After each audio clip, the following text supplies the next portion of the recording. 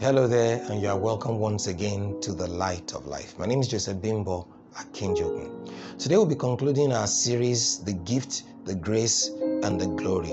In the previous episode, we have spoken about the gift, we've spoken about the grace, and today we'll be concluding it by talking about the glory. And by glory, I'm referring to the glory of God. Because if you remember when we're talking about the 7 manifestations of grace, we mentioned glory. And that is the glory that God gives to men to enable them fulfill His purpose for their lives. But what we're looking at today is the glory that men return to God for the acts that they see in the life of His servants. And it is important that we learn how to do that because God expects it from us. Let us pray. Father, we thank you for your word that we're about to receive today. Thank you for your truth that transforms and illuminates our hearts. Speak to us, O God, yet again. Let your word come with clarity and put us in the place that you have ordained that we should be.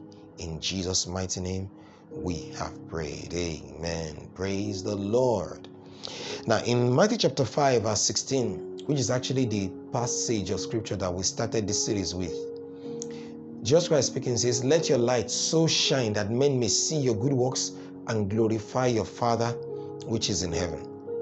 We said in the previous episode that God expects us to produce good works. He said, "Let your light so shine that men may see your good works." And He expects those good works to be obvious to men. It should be something that men would see, because there is no way you can serve God without serving men. The way you serve God is by serving mankind. So that is why He says, "Let your light so shine that men may see it." If men are not receiving of you, then you are not doing the will of God. So that is extremely important that we note that. That's just a message, short message from what we have done in times past. But when it comes to good works, we said that good works are works done by the supply of the grace of God. 2 Corinthians chapter 9 verse 8 says, "And God is able to make all grace abound towards you, that you, always having all sufficiency in all things, may abound unto every good work." The target is the good work. The raw material, the resource required, the capital asset for producing that good work is actually the grace of God. And therefore, the more of it you have, then the more good works you are able to do. That's why it says He's able to make all grace abound towards you, that you, because of that grace that you have, having always all sufficiency in all things, and then you are able to abound unto every word. That means you have all the supplies that you require to do the good work that you have been called to do. So, but in doing the good works, what God wants from us is that when people receive these good works, they do not stop at us. They are able to trace it back to the source of the grace, the raw material, where it actually comes from. They are able to pinpoint that this is only a work that God can do. And as a result of that, they glorify Him. That is why there is no assignment that God places upon the life of any man that man is capable of accomplishing on his own. He has to come to a place where he leans on the grace of God, and then that grace of God is now deployed to operation in his life so that it can accomplish the good work, and then it will become unmistakable.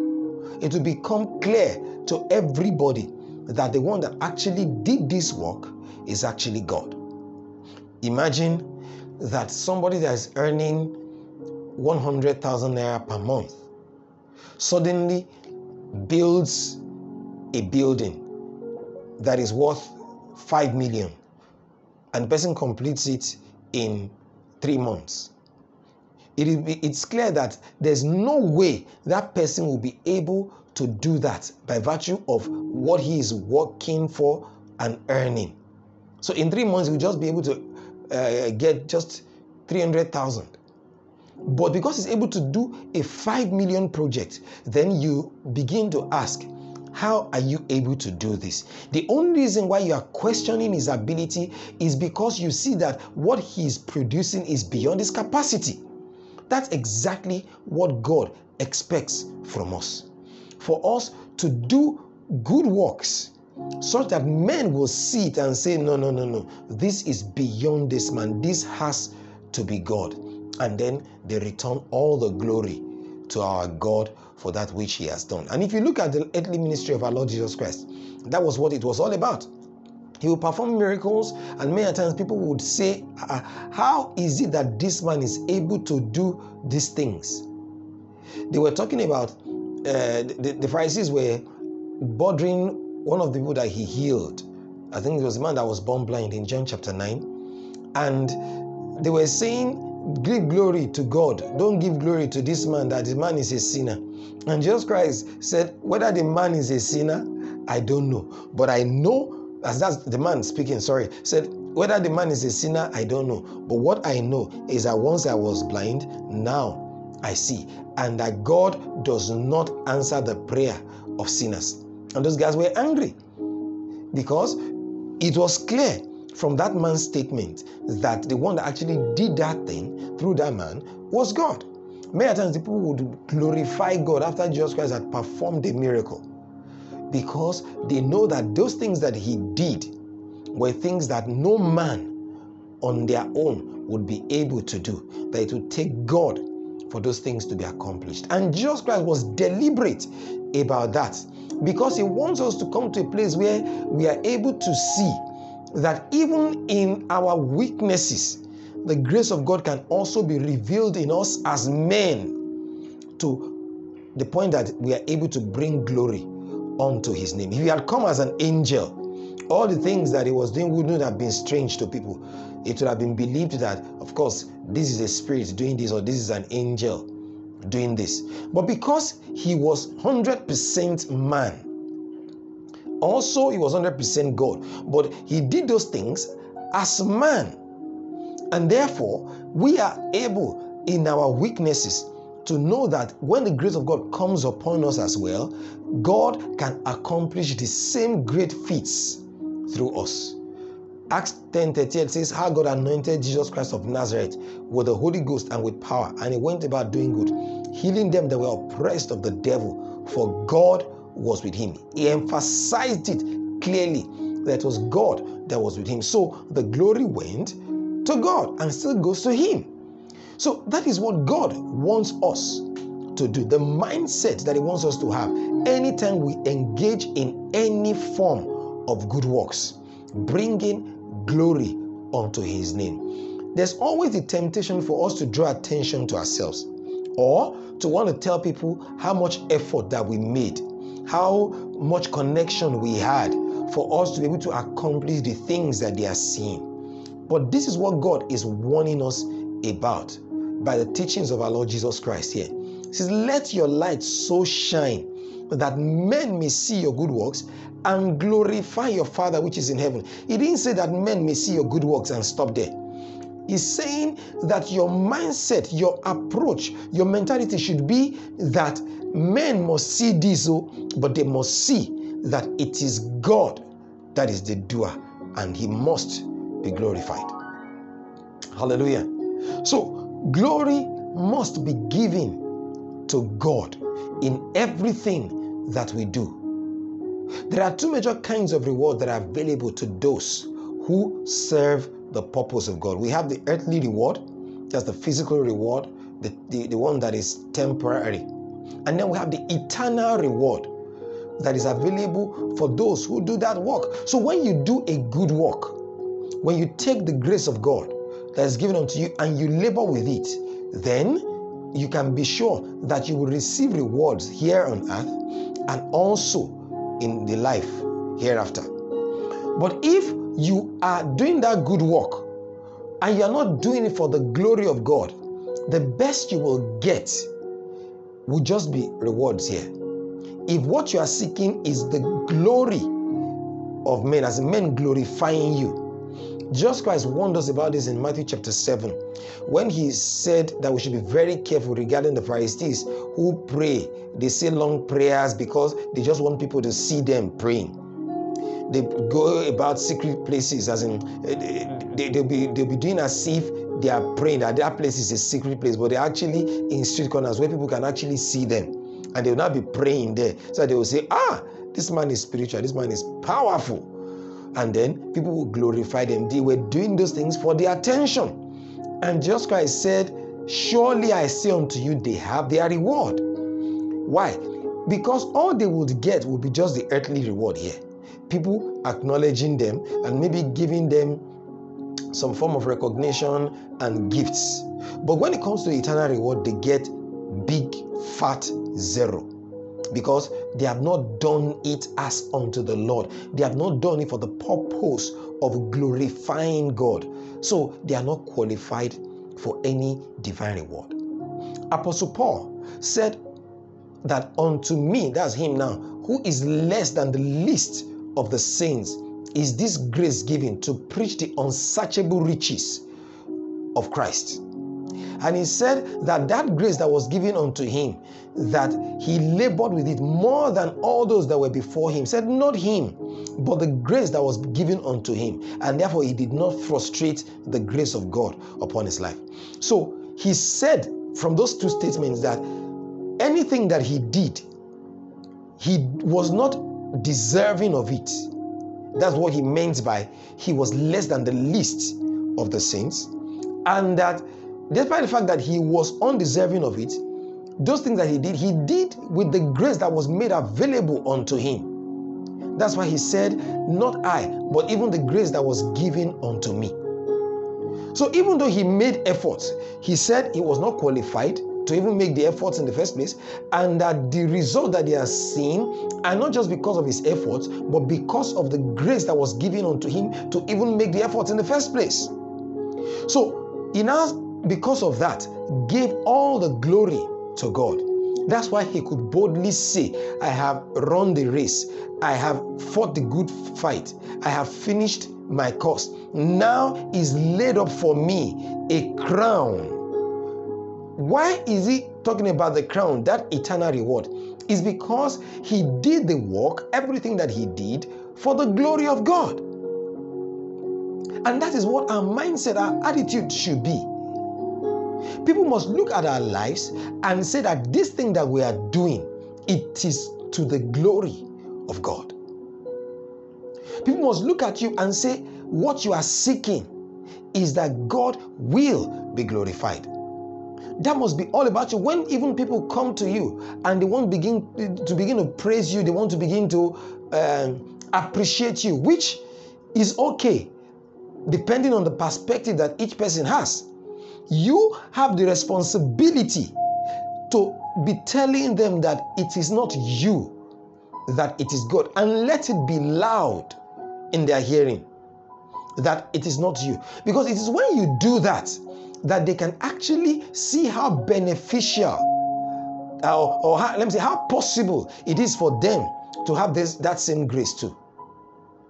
Apostle Paul says that the strength of God is made perfect in our weaknesses. That's what the Lord told him. My strength is made perfect in your weaknesses. So when you are able to acknowledge your own weakness, not that you are telling people that what you have is because you are smart, it's because you are intelligent, it's because you are connected, it's because you are from so-so background, it's because you have so-so kind of training, you went to Harvard, you went to Oxford, you went to Yale, you went to Princeton.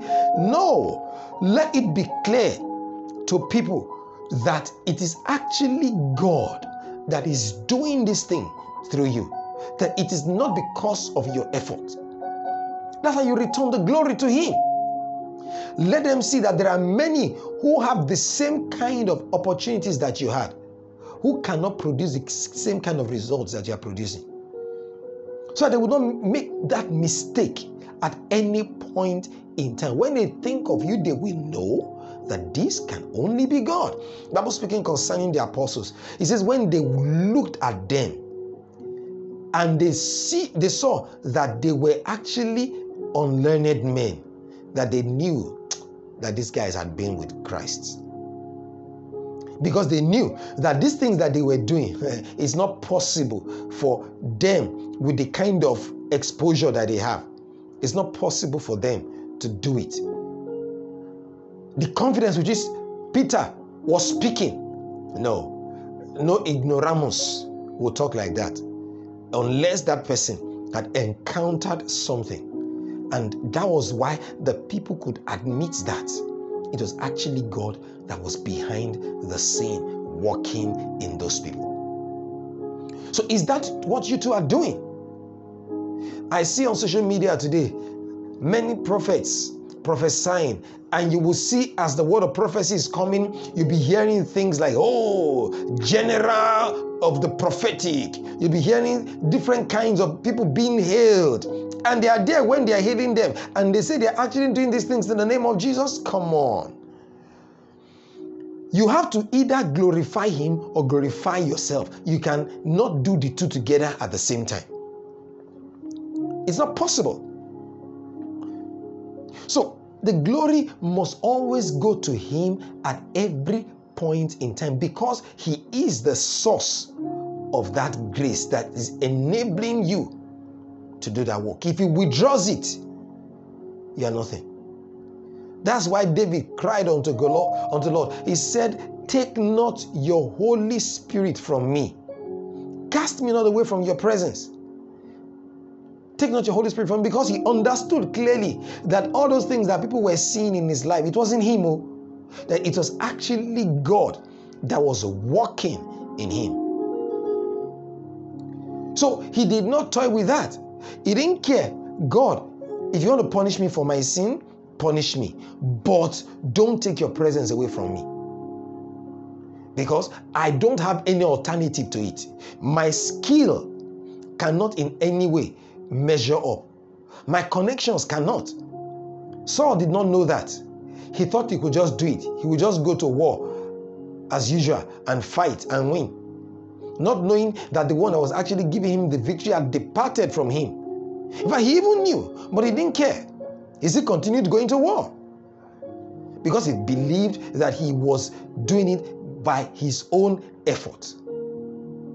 And eventually he found out that that's not how things happen. Hallelujah. So it's very important that we keep at the back of our minds that the glory must always go to God in everything that we do. How can we help men see the works and glorify God? Because according to that Matthew chapter 5 verse 16, just where it says, let your light so shine that men may see your good works and glorify your Father which is in heaven. Which means there must be something they see in your good works that will cause them to give glory to God. It is not just the good works. If it's just about the good works, he would not say that they should glorify your Father. It means there must be certain things that must accompany, that must characterize that good work that you are doing, that when they see it, they would give all the glory to God. And what are those things? The first is the love of God. When people see the love of God through the works that you are doing, they give the glory to him. Because even the best of us, there's a limit to how much love we are willing to show others. That is an absolute fact. But the Bible says that the love of God is spread abroad in our hearts by the Holy Ghost. So when you are able to go beyond a particular kind of limit, the average human being, the average rational human being knows that this thing that you are doing is beyond what you on your own are able to do. So he knows that this can only be God. He knows that it can only be God working in you to do this, because he himself knows that he does not have the capacity to do it. So let the love of God radiate in everything that you are doing. Let men see it. Let men see that what you are doing is because you are extending the love of God towards them. And the love of God is so abundant, it's so great, it overflows. The love of God is not emotional, it's not based on feelings. The love of God is deep, much deeper than we can ever imagine. The word is agape. It's not talking about storges or philios or eros.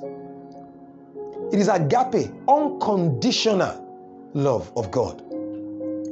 Do you know that people going to hell, even on their way to the lake of fire, because they chose to go there, even as they are going there, even as they are there, he will still not stop loving them. Because it is his nature to love unconditionally. Look at the book of Job chapter 1. Look at the way God was speaking to Satan. Do you see anger in him?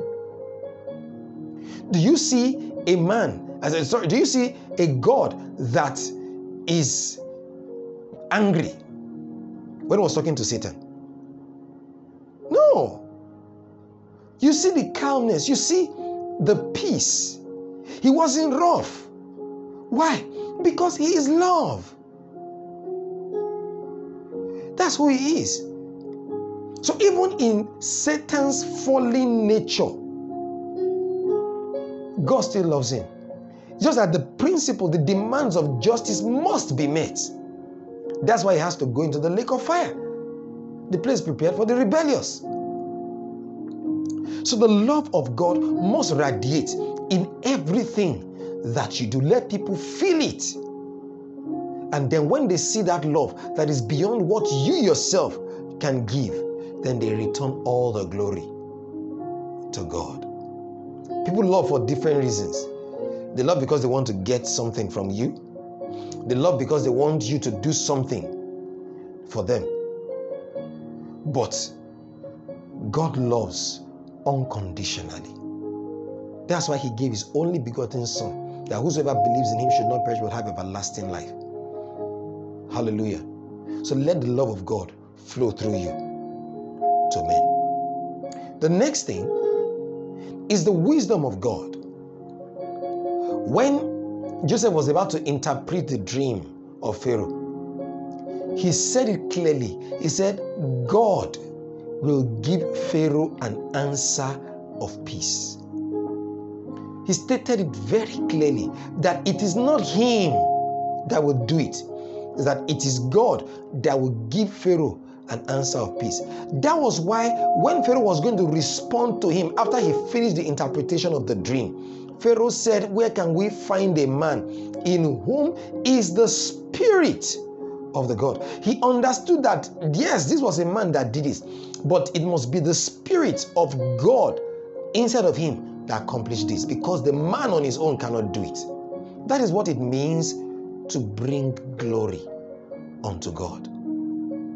So when you display the wisdom of God, when you are willing to go beyond your intellect, when you are willing to go beyond your reasoning and function in the wisdom of God, then you are bringing yourself into a place where people can glorify God. Not that people will look at you and say, he's able to do that because he is called at University of Benin. Oh, he's able to do that because he graduated with a first class from Unilag. That's why he's able to do that. No. Let people see that the wisdom coming out of you is the wisdom of God. And that wisdom of God is able to transform their lives. They see it and they too will desire it. Praise the name of the Lord.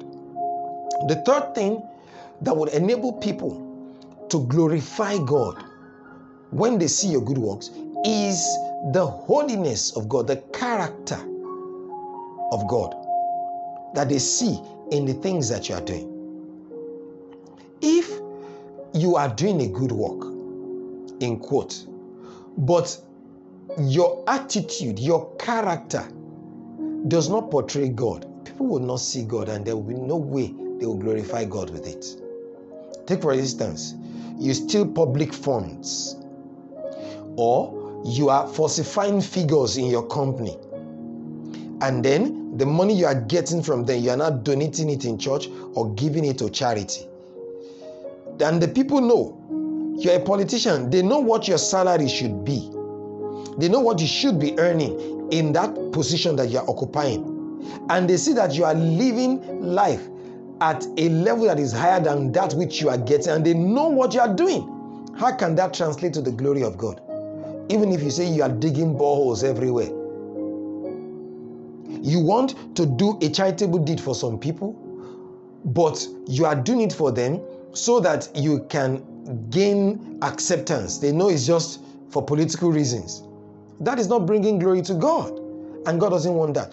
Do good works for the purpose of bringing glory to God, and that must show in your personality, in your character, your holiness, the purity in your conscience, in the things that you are doing, not that you are trying to manipulate people. That must be the attitude with which you do the service of God. Or I can assure you, the glory is not going to go to God, and therefore there is no divine reward for you. Let your light so shine that men may see your good works and glorify your Father which is in heaven. Hallelujah. The fourth thing that men will see in your good works is your faith in God. Your faith in God. When you are willing to stand and trust God in a difficult situation, and people see how you pulled through, it's very easy for them to trust God in your life as well. Because the glory will be going to God, because they will see that it's God that actually did this for you. But if all the efforts you are making, you are just mentioning God by name, but you are manipulating things, you are doing it your own way, it is not going to translate to the glory of God. And when it does not translate to the glory of God, you cannot get divine reward for it. So you must be steadfast, whether it is convenient or not. You must stand in the counsel of God. That is how you ensure that the glory goes to God. Because when people see that He's the one that you are waiting on, and that eventually came through for you, because they see you, they see the things that you are doing. And when people see that, and that God came through for you, they too will be able to trust God, because they will know that that same God will come through for them as well. They know that you don't have the monopoly of God. So they too go to God and they get the same results as well. So you must learn to do that. And lastly, you must follow God. Are you following Him? Are you following His dictate? Are you doing the good work the way He tells you to do them? Or you are just doing these things on the basis of emotions? Are you adhering strictly to what He tells you to do? Or you are just doing it only when it is convenient for you? If you are just doing the one that is convenient, people will not glorify God. But if you follow the instructions of God, even when it is not convenient for you, people will see that it is God that is enabling you to do this, and they will glorify Him. Note, I told you, what God wants is that all the glory comes back to Him. We do the good works. He wants to be seen. He wants us to project Him. And when we project Him, He now in turn blesses us with divine rewards. So I'm asking you today, are you doing what you are doing for the purpose of glorifying God? Or you are just seeking your own glory? That's what we're rounding this session with. As you discover yourself as a gift to your generation, and you encounter the grace of God in increasing measures in your life, know that God is looking at your life and hoping that the glory will come unto him. I pray that you will not become an unprofitable servant, a fruitless tree, a failed investment, but that what God would see when he looks at your life is not the good works that you are doing alone, but the glory that is coming to him from it. Acts 10:38, how God anointed Jesus Christ of Nazareth with the Holy Ghost and with power, and he went about doing good, healing them that were oppressed of the devil, for God was with him. That verse began with God, and it ended with God. I hope that will be the story of your life when men choose to write it. Let us pray. Father, we thank you for your word that has come today to transform our hearts. We ask, oh God, that in any way that we may be acting contrary to your plan, drawing glory unto ourselves, that you help us to repent today and to focus all the attention on bringing glory to you and you alone. Thank you, Heavenly Father. In Jesus' mighty name we have prayed. Amen. God bless you and see you in the next episode.